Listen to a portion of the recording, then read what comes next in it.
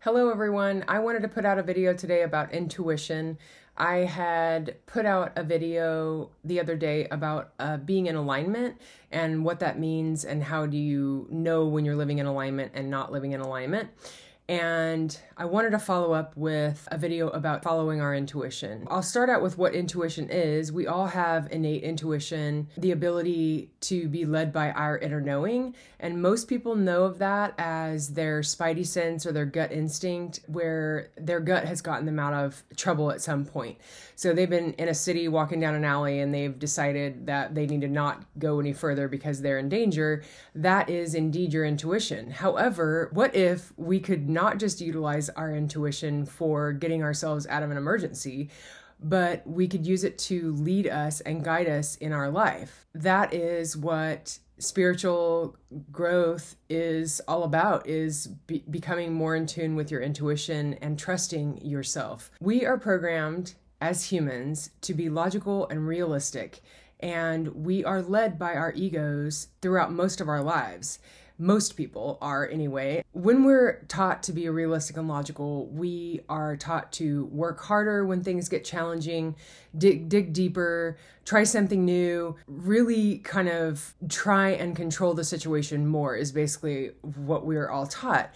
But that is not the nature of spiritual growth, and it does not line up with our soul's purpose. In this vein of not trying to climb the corporate ladder or try to gain status, in order to progress, we have to let go and flow. So what does that mean? It means to not hold on so tightly to things. It is counterintuitive to most people to say that if something is not working, to let it go and let it flow. But that is literally the answer. There is an opening for information to come in. And that information can't come in when we are fighting and pushing and our egos are in charge and we're trying to control everything. It is only when we move on to something else, another task, or we forget about whatever we're trying to deal with altogether, that we actually gain clarity. This is Spirit's way of helping us see that they've got us. We are indeed being guided and supported, but we stubborn-ass humans have to be in control of everything. We feel like we're the ones making everything happen.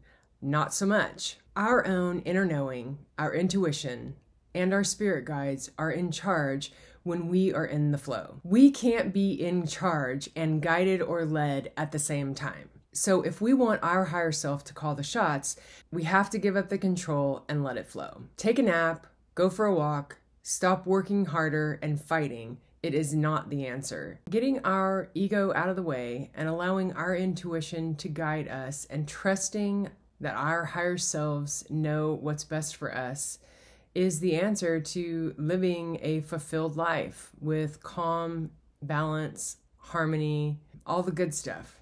So let's get our egos out of the way, start allowing ourselves the time and space for openings to happen, and start trusting our own intuition. I hope that this video about intuition has been helpful, and I look forward to the next video.